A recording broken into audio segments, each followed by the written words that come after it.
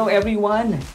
Thank you for joining us once again sa isa naman pong edisyon ng ating programang SOULution, Grace-Based Devotions. Of course, kasama pa rin ang inyong lingkod.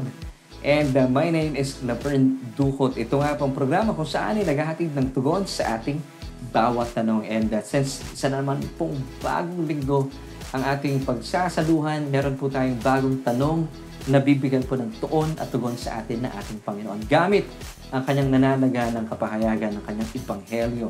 Nang sa gayon ay patuloy po natin maunawaan at mapagyaman ang ating kamalayan sa nananaga ng kapahayagan ng kanyang biyaya. At syempre pa, binabati po natin lahat ng ating mga kababayan saan man po kayong panig ng daigdig. Good morning, good afternoon, and good evening.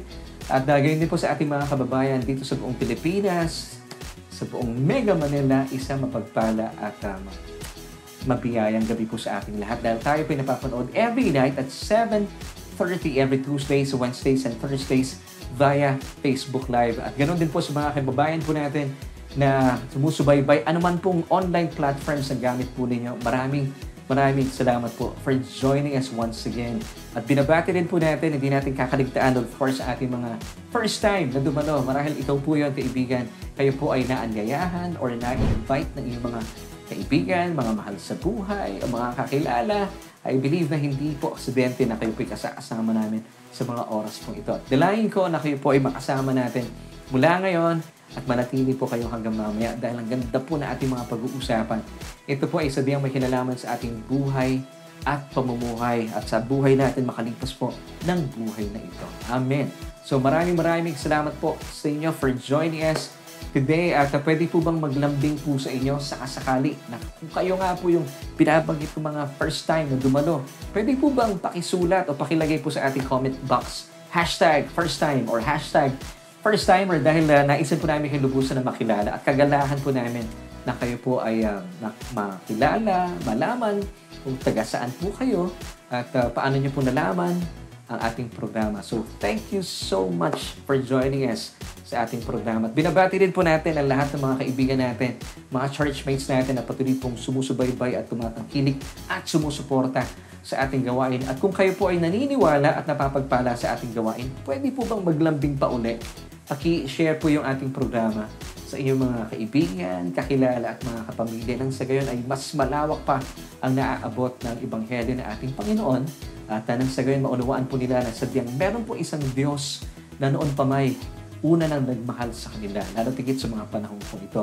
At tayo po ay hindi natin namamalayan na nakakapag-evangelize na po tayo. Lalo tigit sa mga panahon ito, marami pong tao na kailangan talaga ng tunay na kapahayagan ng Ebanghelyo para po maunawaan po nila na sila po ay sadyang mahal ng Diyos. And maraming salamat sa mga nagbabahagi at nag-share na po ng ating programa.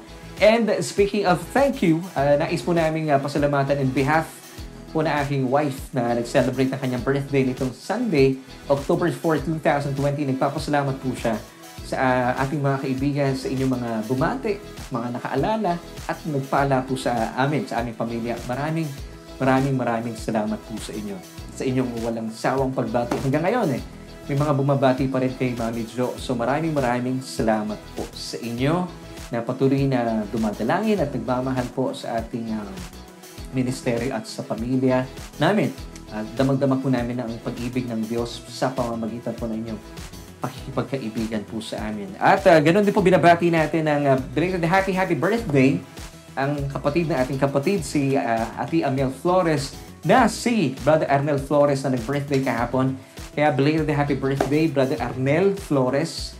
And salamat po sa inyong patuloy na pagtutok at panunood. At dalayan ko po na makasama namin kayo ngayon hanggang mamaya.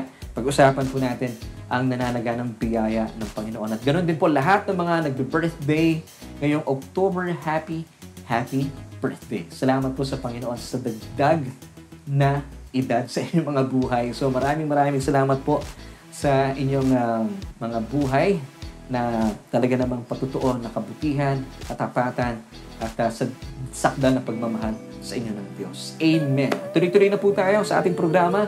Narito po muna isang napakagandang paalaalang awitin po sa atin at makalipas po ng awitin ito, tayo po ay tuloy-tuloy na sa ating pag-aaral ng salita ng Diyos. Siyempre, dito lamang po yan sa ating programang naghahatid ng tugon sa ating bawat tanong. And this is SOULution, Grace-Based Devotions with me, your host, Verne. Tanging ikaw ang siyang pag-asa ko. Tanging ikaw ang siyang kanlungan ko. Tanging ikaw ang siyang laging kublihan ko. Tanging ikaw ang siyang kaibigan at sandigan ko. Tanging ikaw ang musika nitong awitin. Tanging ikaw pumukaw sa kathan nitong damdamin. Tanging ikaw ang sa tuwin ay pupurihin. Tanging ikaw lang at wala nang iibigin. Umulat, umaraw, mayanig, magunaw ang buong mundo. Ikaw, Jesus, ang siyang kasama. Hindi ako mangangamba. Kumidlat man o kumulog, ika'y matibay kumuog. Hindi mawawalan ng loob. Ikaw, Jesus, ang siyang kasama. Pagtitiwalaan ko'y tanging ikaw.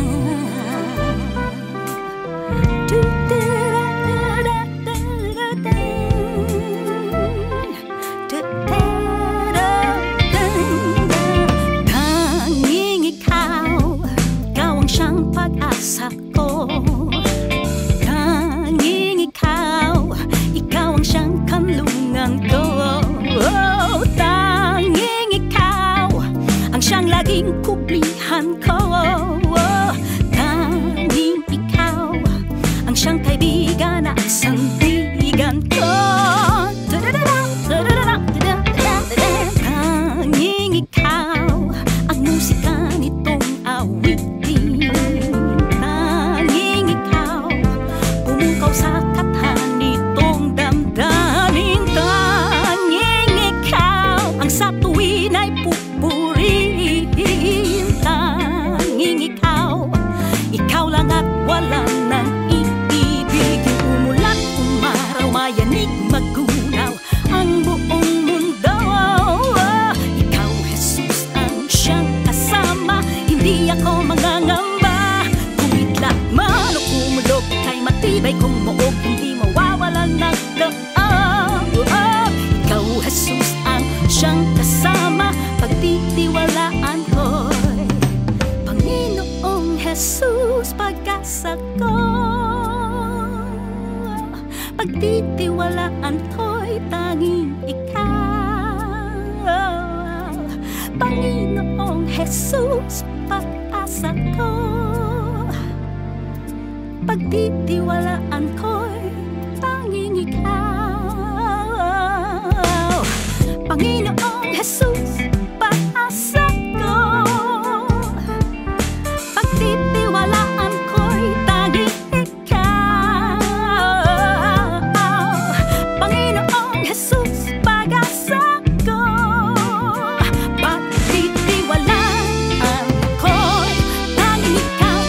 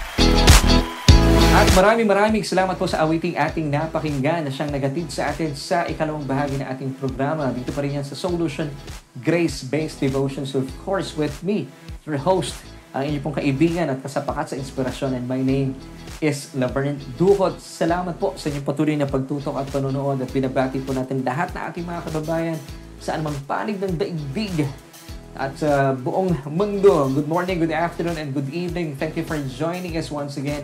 At sa mga kababayan po natin sa buong Pilipinas at sa buong Mega Manila, isang mapagpala at mabiyayang gabi dahil tayo pa napapanood every night at 7:30 via Facebook Live, Tuesdays, Wednesdays, and Thursdays. Amen. So maraming salamat po.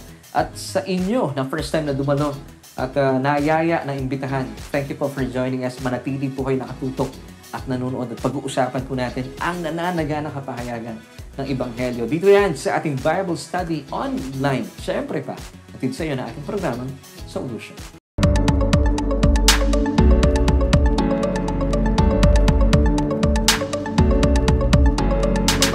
At maraming salamat po sa Panginoon sa isa na namang pagkakataon kung saan ay patuloy po nating damhin ang kanyang nananaganang pag-ibig at sakdan na pagmamahal. At ito po ay nagaganap every night, Tuesdays, Wednesdays, and Thursdays via Facebook Live sa programang SOULution, Grace-Based Devotions, kung saan ay nagkakaroon po tayo ng Bible Study online. Sa gayon ay patuloy po natin maunawaan ang tunay na tinitibok ng puso ng Diyos at patuloy pong mabuksan ating kamalayan sa nananaganang kapahayagan ng mga tinapos na gawa ng ating Panginoong Hesukristo, na ang ganda po ng dulot nito sa ating buhay. Nananaganang biyaya at nananaganang kapayapaan. 2 Peter chapter 1 verse 2.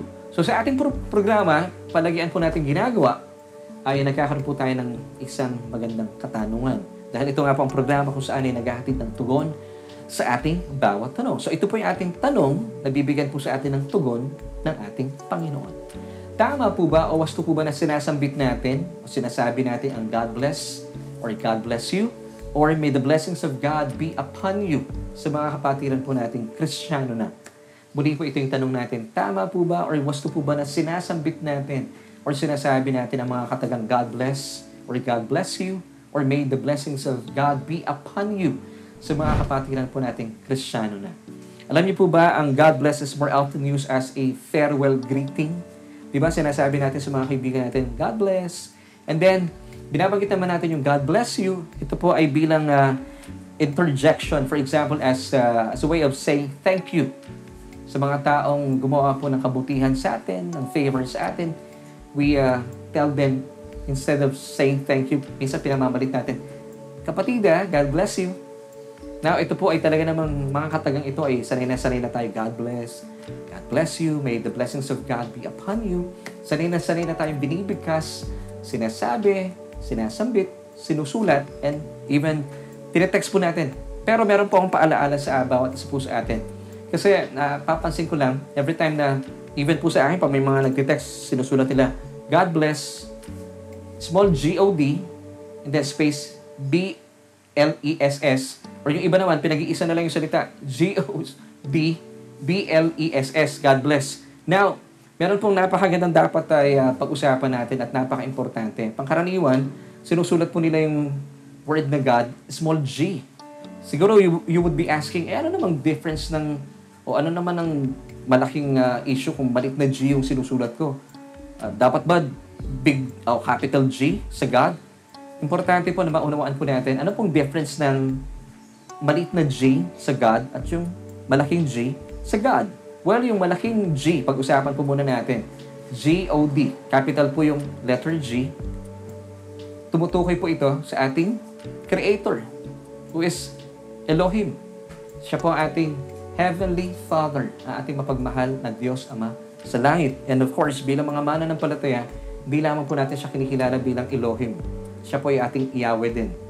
Lord God, Yahweh Elohim. Ito po yung capital G, O-D, God. Samantala yung small g, O-D, small God, ito po ay tumutukoy sa Prince of this world, Satan himself, and the God of this age. So, importante po na unawaan po natin ito. 2 Corinthians 4, verse 4, whose minds the God of this age has blinded, who do not believe, lest the light of the gospel of the glory of Christ, who is the image of God, should shine on them. So, importante, no, na nauunawaan po natin na malaki pa ng difference doon. So, pag may nag-text po sa'yo na small God, maganda, huwag balikan. Iba yon. Galing kay Satanas po yun. Hindi po yung Diyos natin ang magbe-bless po sa inyo. It's really important. And I believe it's also giving respect po sa Diyos. Siya po ay Diyos. Siya po ang creator. Siya si Elohim. And at the same time, siya rin po si Yahweh. Yahweh Elohim. At hindi po siya basta-basta Diyos. Siya rin po ang ating Diyos amang mapagmahal sa langit. Siya ang ating Diyos at Panginoon. Amen. So, importante po, bilang mga mananampalataya, na uunawaan po natin ito. Bagaman, sanay na sanay po tayong bigkasin, God bless you, may the blessings of God be upon you. Diba? So, dapat po yung God po dito, kung kayo po ay tumutukoy sa Diyos na lumalang ng langit at lupa, ang ating Diyos ang makapangyarihan sa lahat, dapat po capital G-O-D. Amen. So, balikan po natin ating katanungan. Tama ba or marapat po ba o wasto po ba na sinasambit natin ang God bless or God bless you or may the blessings of God be upon you sa ating mga kapatiran ng Kristiyano? So bilang mga mananampalataya, bilang isang born-again Christian, pag sinabing born-again Christian, tayo po ay sumang-ayon sa Diyos. Pag sinabi natin sumang-ayon, tayo ay nag-confess. Ginawa natin yung Romans 10 verse 9. Tayo po ay sumang-ayon na si Kristo po ay ating Panginoon at tagapagligtas sa ating buhay, at doon po nagkaroon po ng matinding kaganapan, napakamakasaysayan. Ibig sabihin, ikaw ay na-regenerate or naranasan mo yung born-again experience. Kung saan, ibig sabihin po ng regeneration ay it's an act of God where a spiritually dead person is made alive in Christ through the Holy Spirit. So, ang Diyos po ang kumilos, tayo po ay nagkaroon ng pagkabuhay na maguli yung ating patay na spirito dahil po sa ang Espiritu po ni Kristo ay nakipag-isa na po sa atin. Wow, this is really good news. So, ikaw ito bilang born-again Christian, bilang isang mananampalataya, isang nakipag-isa na kay Kristo. 1 Corinthians chapter 6 verse 17, but he, ikaw to, who is joined to the Lord is one spirit with Him. So, ikaw na ngayon ay isa ng at kaisa na sa Espiritu ng ating Panginoong Jesus. Ito po yung tinatawag nating born-again Christian. So, ang malino po na ibig sabihin po nito, dahil tayo po na ngayon ang itinuturing ng mga anak ng Diyos, tayo rin po bilang mga anak ng Diyos ay tagapagmanang kasama ni Kristo. Amen. Romans 8 verses 16 until 17 tells us the Spirit Himself bears witness with our spirit that we are children of God. Verse 17. And if children, then heirs. Heirs of God and joint heirs with Christ, if indeed we suffer with Him, that we may also be glorified together. Yung last part po dito, yung sinasabing suffer with Him, it's all about persecution. Hindi na po marapat na maranasan po natin yung pagdurusa po ng Panginoon sa krus ng Kalbaryo. It's just persecution. Dahil tayo po ay hindi po natubos sa mga persecution. Marapat po yun. Natural lang po nararanasan ng mga mananampalataya na tayo po ay inaalipusta dahil kay Kristo. Pero ang maganda po rito, ayon po sa mga talatang ating binasa, once again, Romans 8 verses 16 and 17, tayo po itinuturing na anak na ng Diyos. So, kung tayo po ay anak na ng Diyos, tayo po ay co-heirs, kapwa tagapagmana ni Kristo Jesus. So, ibig sabihin, kung ano pong meron si Jesus, ay tayo po ay mayroon din. Kung ano pong inilaan ng Diyos sa kanyang bugtong na anak na si Kristo, tayo po ay kapwa tagapagmana rin ng ating Panginoong Jesucristo. Hindi po ba buting balita po nito? Amen. 2 Corinthians chapter 1 verse 20. This is an awesome verse. Take note. For all the promises of God in Jesus are yes, and in Jesus, amen, to the glory of God through us. So pakatandaan, bilang isang mananampalataya, ikaw yan. Bilang isang born-again Christian, bilang isang bago na kay Kristo Jesus, ay ikaw ay lubusan ng pinagpala at lubusan ng kinalulugdan ng Diyos. Wala na po tayong pwedeng idagdag. Wala ka na pwedeng ibawas. Ito pong katotohanan sa diyan. You are greatly blessed and highly favored because of what Jesus did on the cross. So tayo po ay lubusan ng kinalulugdan at lubusan ng pinagpala ng Diyos dahil kay Kristo. Dahil ito po ay sa pagsunod ng ating Panginoon sa pakay at kalooban ng Diyos Ama, na siya po ay isilang upang magdusa at mamatay para sa atin pong katubusan at makamit po natin ang kaligtasan. At syempre pa, hindi po natapos doon. Siya po ay nabuhay na maguli bilang patunay na ikaw at ako bilang mga Kristiyano na ay wala na po sa ating mga kasalanan. Amen. 1 Corinthians chapter 15 verse 17. So, napaka-inam po na binabalik-balikan po natin ang mga katotohanan ito. So, tayo po, muli, bilang mga mananampalataya, nakipag-isa na kay Kristo Jesus, tayo po yung mga tinuturing ng anak ng Diyos, kapwa tagapagmana ni Kristo ng lahat ng mga biyaya at pagpapala sa Kanya ng Diyos. Tayo po isa sa biyang lubusan ng pinagpala at lubusan na rin pong kinalulugdan ng Diyos dahil kay Kristo. Ephesians chapter 1 verse 6. To the praise of the glory of His grace by which He made us accepted in the Beloved. Wow, every time po na binabasa ko ang talatang ito, hindi ko po maiwasan na hindi mapangiti. Isipin niyo po, napakaganda nito. To the praise of the glory of His grace by which He made us accepted in the Beloved or in the Beloved. Now, the word accepted here is really a powerful revelation. Medyo weak po yung pagkakatranslate sa English. Pero hanapin po natin ang tunay na ibig sabihin ng salitang accepted in this passage. Of course, the New Testament was written in Greek. So ano po ibig sabihin ng accepted po dito? So basahin po natin muli. To the praise of the glory of His grace by which He made us accepted. In Greek, it means karito. Yung pala yung pagkakabigkas niya talaga. Karito. So tayo po ay karito. Ano ibig sabihin ng karito? Tayo po ay highly favored in the Beloved. Wow! Napaka-importante po ng salitang ito. Alam niyo po ba, sa kabuuan po ng New Testament, 2 tao lamang po ang itinuturing ng Diyos bilang highly favored or karito. Lubusang kinalulugdan o pinagpala ng Diyos. Karito. Alam niyo kung sino-sino po sila? Si Maria at tayo mga mananampalataya.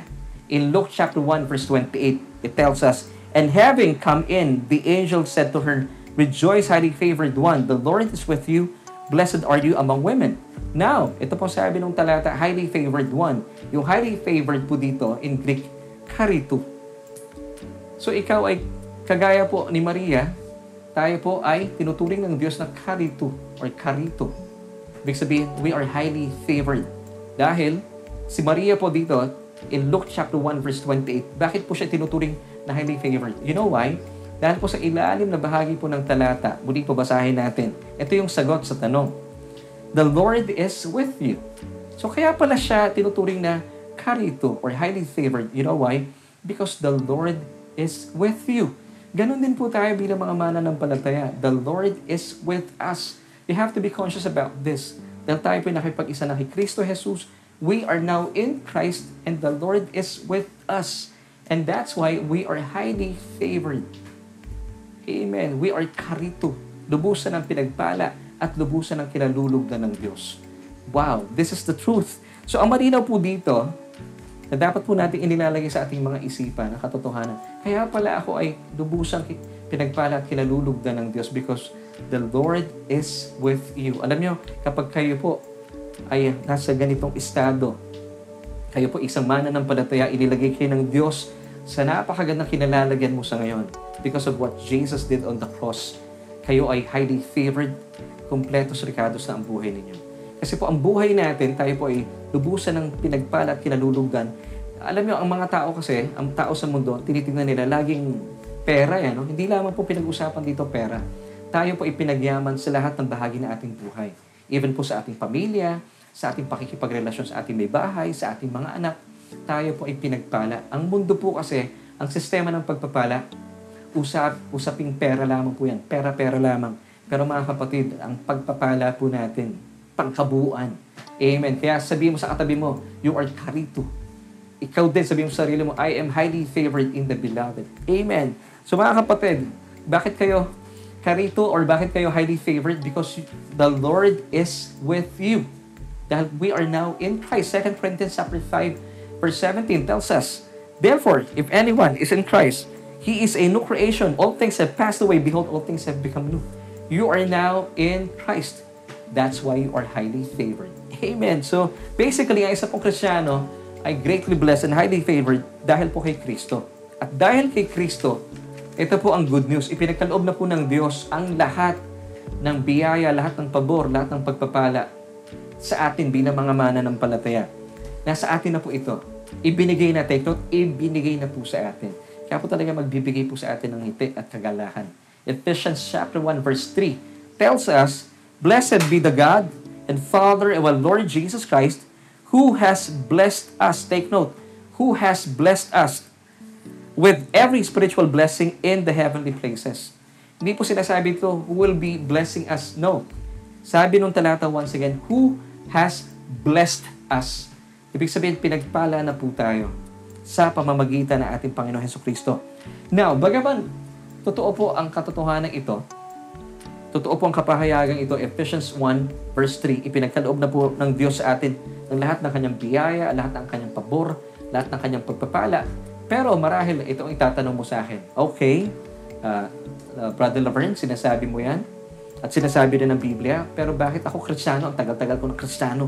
Hindi ko ito nararanasan at hindi ko ito nakikita sa aking buhay. Well, that's a good question na maganda pong pag-uusapan natin sa ngayon. Alam niyo po, tayo po, mga tao sa mundong ito, sinanay po tayo at kinondisyon tayo ng mundong ito. Dahil ang filosofiya po ng mundong ito, for you to believe, you must see it first. Di ba meron tayong kasabihan, to see is to believe. Now, kaya po tayo hirap na hirap maniwala sa mga bagay na hindi natin nakikita at hindi natin nararanasan dahil ang condition po na ating isipan, for you to believe, you have to see it first. Now, paano po natin ginagawa ang sistema, ang philosophy ng mundo? Gamit po yung ating 5 senses. Pero take note mga kapatid, anything that is seen, ito po ay temporal. Pero anything that is unseen, it's eternal. Pero tayo nga po ay nabuhay sa mundong ito, kinondisyon po tayo ng mundo na for you to believe, you must see it first using your 5 senses such as sense of sight, yung ating smell, yung ating taste, yung ating hearing, and yung touch. Pero sabi po ng Biblia, opposite. Hindi po ito ang filosofiya ng Biblia. Kabaligtaran po talaga. Bilang mananampalataya, dapat lumalakad po tayo, namumuhay tayo, batay sa ating pananampalataya kay Kristo Jesus. At hindi po ayon sa ating mga nakikita. 2 Corinthians 5 verse 7 tells us, "For we believers walk by faith, not by sight." So muli po itong kondisyon na binibigay sa atin ng mundo. Kaya naman po, minarapat po ng Diyos na tayo po bilang mga mananampalataya, dapat nagkakaroon tayo ng masinsinan at regular na Bible study. Kaya po nagkakaroon tayo ng mga ganitong uri ng Bible study online. Bagaman wala pang on-site ngayon, every Sunday, pero we have this passion na dapat talaga nag-aaral po tayo ng salita ng Diyos. Upang, anong dahilan? Bakit may Bible study? Upang unti-unti po natin nauunawaan bilang mga mananampalataya kung ano na po yung mga nangyayari sa ating espiritu. Take note and FYI, tayo pong mga tao, we are a triune being.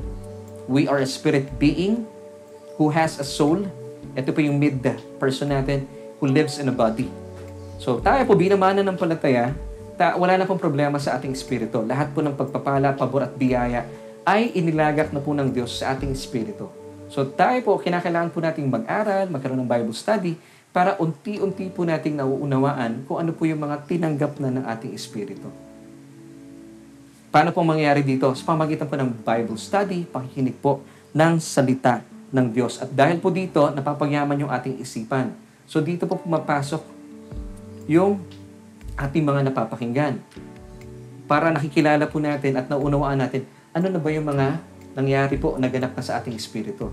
So kasi sa isang iglap, buong-buo na tayo sa espiritu, wala ka ng problema eh.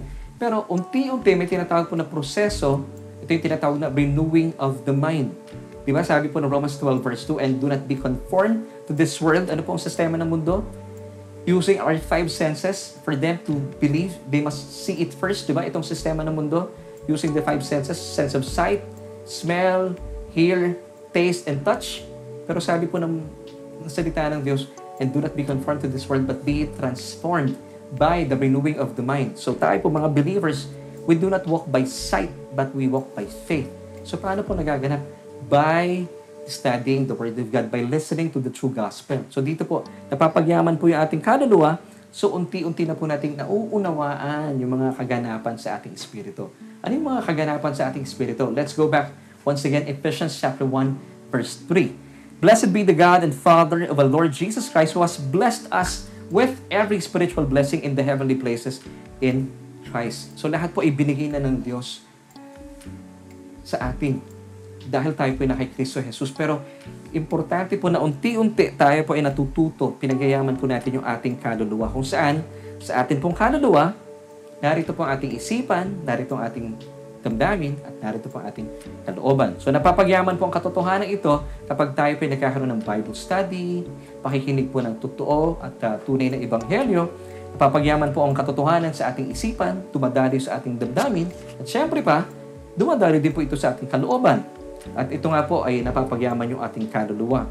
At sa pamagitan po ng masinsinan, regular na pag-aaral at pakikinig ng salita ng ating Panginoong Hesukristo. Ang tawag po dito, napapagyaman ng inyong pananampalataya sa pakikinig at pakikinig ng salita ng Diyos. Diba? Nagkakaroon po ng kamalayan. Naku, napapagyaman talaga ang inyong kaluluwa, isipan, damdamin at ang inyong kalooban. Romans chapter 10 verse 17 tells us, consequently, faith comes from what is heard, and what is heard comes through the preached word of Christ. So, importante po talaga na pinapakinggan po natin ang ebanghelyo ng ating Panginoong Hesukristo dahil ito po ay may kinalaman. Kapag mali po ang pinasok natin sa ating isipan, kapag mali ang asal, mali rin po ang ating iuusal. Pero kapag tama po ang ating asal, tama yung pumasok sa ating isipan, of course, our mind is the main faculty of the soul. May kinalaman po dito yung ating din mga sinasabi. Dahil ito po ay dumadaloy sa ating damdamin at sa ating kalooban. So, importante po at pinifilter po natin ating mga pinapakinggan. At dahil masinsinan at seryoso kang nakikinig ng salita ng ating Panginoong Hesukristo, unti-unti at dahan-dahan po, nauunawaan po natin ang kaganapan sa ating espiritu, napapagyaman po yung ating kaluluwa, na ugnay po sa mga biyaya at pagpapalang espiritual na ibinigay na po sa atin ng Diyos dahil tayo po ay nakipag-isa na kay Kristo Jesus. So, unti-unti na po itong mararanasan sa ating katawan. So, in other words,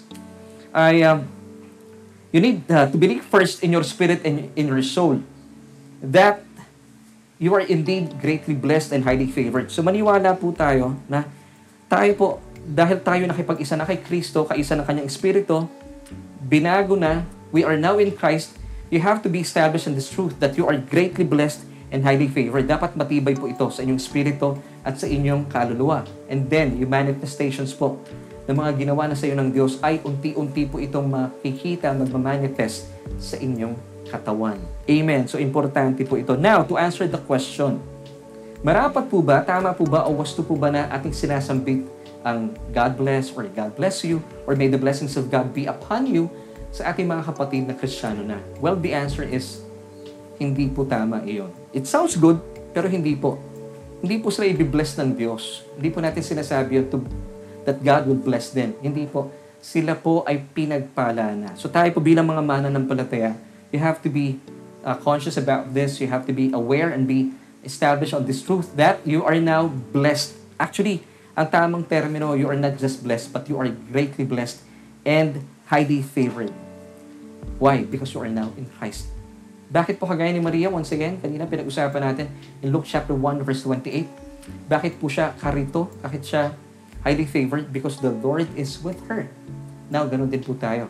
We are karito or highly favored because the Lord is with us. And we are now in Christ. Amen. So, be established that you are greatly blessed and highly favored. Pero mga kapatid, this is good news. Hindi po natatapos dyan. Ituloy-tuloy po natin. Alam niyo, marami po mga pagkakataon sa buhay natin, even po mga mananampalataya, sila po ay nadadaig ng pambubuli ng dyablo, mga temptation ng dyablo. Pero ito po ang napakagandang sistema ng Diyos para ang dyablo po ay hindi po magtagumpay laban po sa inyo. Alam niyo po ang nais pong ipabatid sa atin ng Diyos.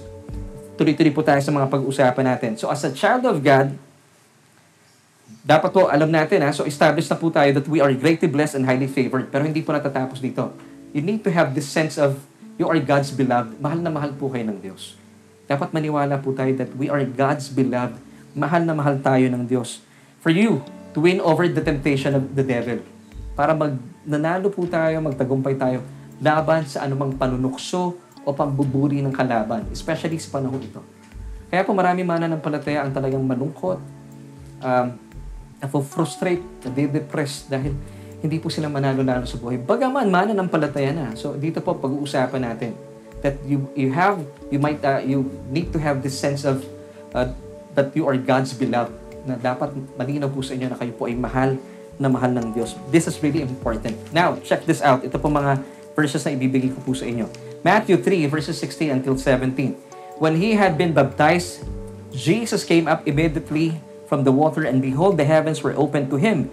And he saw the Spirit of God descending like a dove and alighting upon him. Wala pa pong ginagawa na anumang mirakulo o himala ang ating Panginoon Jesucristo. Hindi pa siya nagsisimula sa ministeryo. And then, verse 17 tells us, and suddenly a voice came from heaven saying, "This is my beloved Son, in whom I am well pleased." Now, this is the last verse of Matthew chapter 3. Pagdating po sa chapter 4 ng Matthew, alam niyo po ba, ay tinutokso po ng, of course, tempter nga si Satan, no? Ito yung kanyang job description. Tinutokso siya, binubuli siya ni Satan dito by, ito yung mga katagang laging sinasabi ni Satan sa kanya, if you are the Son of God, if you are the Son of God, sinasabi niya, gawin mo tinapay itong batong ito. Alam mo, buti na lang, malinaw sa ating Panginoong Jesus yung kanyang identity. Kilala niya kung sino siya. Nabasahin ko po sa inyo, sabi ni Satan in Matthew 4, chapter 4, verses 3 until 4, kung saan ay makita po natin, binubuli ni Satan ng tempter itong si Jesus. Pero ano po ang ginawa ni Jesus? Wow, this is really powerful. Matthew chapter 4, verses 3 until 4. Now when the tempter came to Jesus, he said, "If you are the Son of God," see? Ito yung sinasabi niya, "If you are the Son of God, command that these stones become bread." Verse 4, but Jesus answered and said, "It is written." Nag-quote po siya ng passage mula sa Deuteronomy. Kabisado po ni Jesus ang Bible. So, importante talaga alam natin ang salita ng Diyos. And then, once again, Jesus quoted a passage in Deuteronomy. "Man shall not live by bread alone, but by every word that proceeds from the mouth of God." So, sabi ni Jesus, hindi lahat ng tao nabubuhay sa tinapay. Nabubuhay ang tao sa mga salitang namumutawi o nagmumula sa bibig ng Diyos. Now, this is a revelation. Tingnan niyo po dito Kung babalikan natin ang Matthew 3:17 para malaman natin, ano ba yung mga salitang lumabas po o namutawi sa bibig ng Diyos? Nasabi po ni Jesus na ito po ang dahilan para tayo po ay mabuhay. So balikan natin, Matthew 3:17. And suddenly a voice came from heaven saying, "This is my beloved Son, in whom I am well pleased." Now, ito pa rin mga kataga, mga mensahe o mga kapahayagan ng Diyos na magbibigay po ng buhay sa atin. Alam po ni Jesus that He is God's beloved Son. Hindi po natapos doon. Kung saan, sabi pa ng Diyos, "I, in whom I am well pleased." So malinaw kay Jesus na siya po ay minamahal ng Diyos, He is God's beloved Son, and that God is well pleased with Him. So ito po yung dalawang bagay na dapat po yung isaalang-alang po natin. Now, balikan po natin Matthew chapter 4, verses 3 until 4. Sabi ng tempter, of course, who was the devil, in those times, sabi niya, "If you are the Son of God," have you noticed something? Meron po siya tinanggal ng mga salita. Sinabi niya, "If you are the Son of God," tinanggal po niya yung word na beloved, "and in whom God is well pleased." Marami pong mga tao sa ngayon, marami mga kabataan, alam niyo, nagbabackslide, sabi nila, no? Lumalayo sa Diyos. Kasi marahil, alam nila sa sarili nila, anak ako ng Diyos. Pero hindi nila napapakinggan po ang mensahe ng Ebanghelyo. Naniniwala sila, anak sila ng Diyos. But the question is, naniniwala po ba sila na mahal sila ng Diyos at na nalulugod sa kanila ang Diyos? Marami pong Kristiyano sa ngayon ang hindi po nila alam ito. Ang thinking nila, dahil hindi po nila napapakinggan ng Ebanghelyo, okay, anak ako ng Diyos. Pero hindi ko alam kung mahal niya talaga ako kasi hindi naman ako karapat-dapat At hindi siya nalulugod sa akin. Mga kapatid, kung kayo po ay may paniniwalang ganyan, talagang magtatagumpay po ang diablo laban sa inyo. Pero muli po, let's go back to this tagpo. Matthew chapter 4, verses 3 until 4. Sabi muli ng tempter sa Satan, "If you are the Son of God," he dropped these words, beloved, at saka yung "in whom He is well pleased." Muli po sabi ni Jesus, "Man shall not live by bread alone, but by every word that proceeds from the mouth of God." At ano po ito mga salita na lumabas mula sa labi ng Diyos? Sabi po niya in Matthew 3, verse 17, once again, "This is my beloved Son, in whom I am well pleased." So, temptations cannot succeed. Hindi po magtatagumpay ang anumang temptations ng kalaban ng diablo, anumang pambuburi ng demonyo laban sa inyo. Alam niyo kung ano pong sanhi kapag malinaw po sa inyo na kayo po ay minamahal ng Diyos, of course, anak ka ng Diyos, minamahal ka pa ng Diyos at siya po ay nalulugod sa inyo.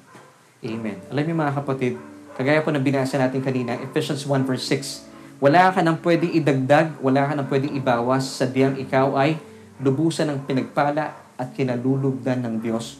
Hindi dahil sa mga ginawa mo, kundi dahil sa mga ginawa ni Kristo para sa akin at para sa iyo. Amen. So temptations cannot succeed if you believe, if you know in your mind and believe in your heart that truly in Christ you are God's beloved, and God sees you as pleasing before His sight. So hindi lamang po kayo anak ng Diyos, mahal na anak ka ng Diyos, at ikaw ay sadyang kalugod-lugod sa Kanyang harapan. Wow! Plus, mga kapatid, hindi lang yon. Balikan po natin pinag-usapan natin kanina. You are greatly blessed pa and highly favored in the beloved. Wow! So, mga kapatid, bilang pagtatapos, ito po yung ating solution for tonight. Ano man pong pang-aaway sa iyo ng kalaban, pambubuli ng iyong mga office mates, o paninira ng iyong kapwa, ang mahalaga po sa atin kapag tayo po ay naitatag sa katotohanan ito, that you are God's beloved son or daughter in whom He is well pleased, at naniniwala ka pa that you are highly favored and greatly blessed, hindi po dahil sa iyong mga ginawa, but because of what Christ did on the cross, kompletos ricados na po ang buhay natin. You are blessed talaga. Kayo po ay lubusan ng pinagpala. So kahit po meron nang aaway sa inyo, meron nang bubuli ng mga office mates, doesn't matter. Ang mahalaga, alam mo, mahal na mahal ako na aking tatay sa langit. Panalo na po iyon.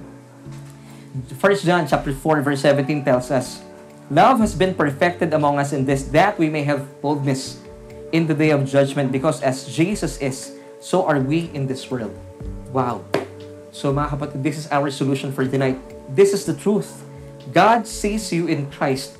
Kung gaano niya kamahal at kinalulugdan ko ang ating Panginoong Hesukristo, ang kanyang anak na si Kristo Jesus, ganun din po niya kayo minamahal at kinalulugdan. Because as Jesus is today in heaven, so are we in this world. God will judge you based on His Son on His right hand. Tayo po ay minamasdan ng Diyos dahil kay Kristo Jesus. Sino po si Kristo Jesus? Siya po ay greatly blessed, highly favored, deeply loved by God. At siya po ay, sabi pa ng Diyos in Matthew 3 verse 17, in whom I am well pleased. So kung ano pong meron si Kristo, kung paano siya tinitignan ng Diyos, ganito rin po tayo bilang mga Kristiyano. Now, to answer the question, marapat po ba? Tama po ba? Wasto po bang sinasambit natin ang God bless you, or may the blessings of God be upon you sa isang mananampalataya na kagaya ko at kagaya mo? Hindi na po. Dapat po sila sabi natin sa kanila, stay blessed or you are blessed. Ito po ay isang paraan na ipinapaalala po natin sa kanila ang mga tinapos na gawa ng ating Panginoong Jesus sa krus ng Kalbaryo. Every time we tell them, you are blessed or stay blessed, napapagyaman po sa kanilang kaisipan na sila nga po ay sadyang pinaging lubusang pinagpala na, kalugod-lugod at minamahal at talaga namang pleasing before God's sight. All this happened all because of the finished work of Christ on the cross. So anong po dapat natin binabanggit sa ating mga kapatiran instead of God bless or God bless you or may the blessings of God be upon you? Kasi sa atin na yun, bilang mananampalataya. Just tell them, remind them, you are blessed. Stay blessed. Amen. So maraming salamat po for joining me. Minsan pa sa atin pong Bible study online. Hatid po sa inyo na ating programang SOULution.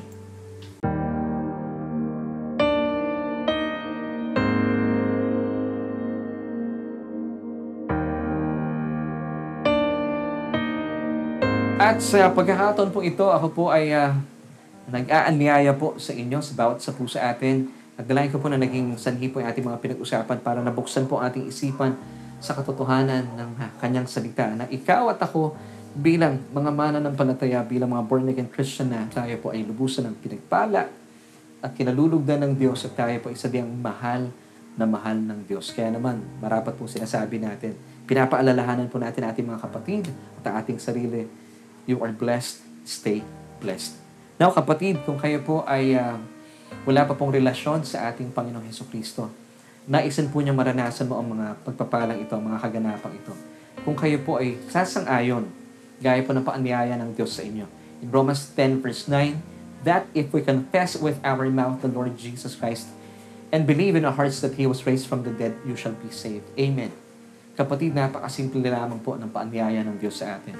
Kung tayo po isasang-ayon na si Kristo po ay ating Panginoon at tagapagligtas at maniniwala sa ating mga puso na siya po ay hindi po nanatiling patay bagkus siya po ay muling binuhay ng Diyos, ikaw ay sadyang maliligtas. All you have to do, simple lamang po, ako po ay mananalangin kung ano po yung aking mga bibig kasi mainam po na sabayan niyo po ako sa aking mga sasabihin bilang pagsang-ayon na si Kristo po ay ang ating Panginoon. Siya po ay ating tatanggapin sa ating puso. Nang sa gayon, maranasan po natin ang kanyang pangako, isang buhay na ganap at kasiyasiya. Tayo po ay manalangin. Panginoong Jesus, maraming salamat po sa mensahe ng kaligtasan. Kinikilala ko po ang aking sarili. Hiwalay po sa inyo ay sadyang wala po akong magagawa. Wala akong kakayahan. Kinikilala ko rin po ang aking sarili bilang isang makasalanan at nangangailangan ng tagapagligtas. Tinatanggap kita bilang aking Panginoon at tagapagligtas na aking buhay. Kayo na po ang maghari sa aking buhay. Ikaw na ang aking Panginoon simula sa mga oras po ito. Salamat po. At doon sa krus ng Kalbaryo, pinatawad mo na ang lahat ng aking mga kasalanan. At dahil dito, salamat po na ang aking pangalan ay nakasulat na at nakaukit na sa aklat ng buhay. Amen. Sa pagkakataon po ito, ako na lamang po mananalangin. Aming Diyos at Ama makapangyarihan sa lahat.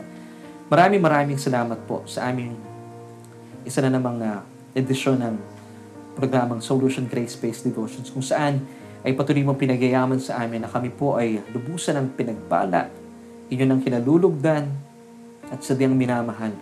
Salamat o Diyos, maging sanhi po ang mga katotohanan ito na yakapin po namin. Kaya naman pala, marapat po namin sinasambit hindi lamang sa aming mga kaibigan, mga kapwa namin Kristiyano at sa aming sarili that we are really blessed, that we have to stay blessed. Panginoon, manatili kami sa katotohanan ito. Yakapin namin ang mga katotohanan ito. At salamat din, Panginoon, sa kapatid na ito na naglagak ng kanyang pagtitiwala at ng kanyang buhay at tumugon sa inyong paanyaya. Maging dahilan po aming mga pinag-usapan na patuloy po siyang magutom, mauhaw, at magkaroon po ng pagnanasa na matuto pa ng iyong kapahayagan. At sa gayon, makasama po namin siya sa aming pananambahan at pag-aaral sa aming programa. Salamat sa iyo, O Diyos. Salamat po sa mga kapatid namin. Napatuloy po namin ang kini ng mga katotohanan ito at mapagyaman po aming kaluluwa sa pamagitan po ng masinsinan at seryosong pag-aaral ng salita ng Diyos. Salamat po dahil kami po ilubusan ng pinagpala at kinalulugdan at sadyang iyong minamahal. Ito po ang aming panalangin at purihin ka. Lahat ng aming pagsamba ay marapat lamang po sa iyo, aming Diyos Ama, sa matamis na pangalan ng aming Panginoong Jesus. Amen at Amen.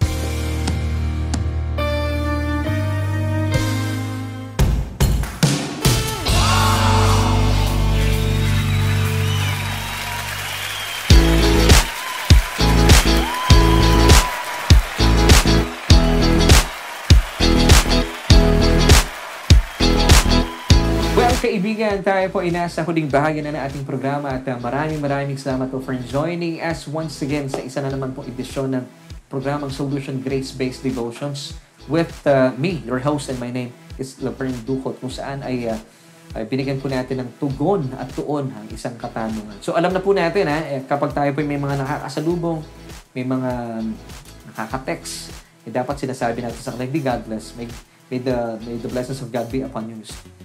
You have to tell them you are blessed or stay blessed. Manatili po kayong pinagpala. Dapat ilagay po natin sa ating isipan yun.